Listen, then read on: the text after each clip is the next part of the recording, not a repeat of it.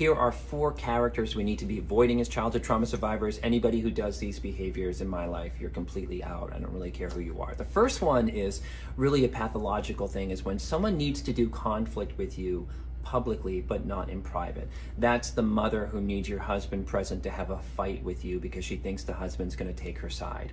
The second one is somebody who has zero ownership on what they do and they like to rewrite history. I wasn't there, that it didn't happen, I don't know what you're talking about, even though there's like video and text in your memory to prove things.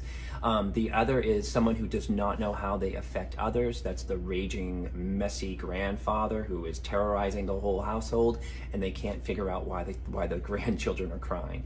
Lastly is someone who is just, it's never good enough for. It's the friend, it's the partner, it's whatever. They always have a new problem with you every day about what you do and what you don't do for them. So I hope that this is helpful. Follow me for more healthy recipes.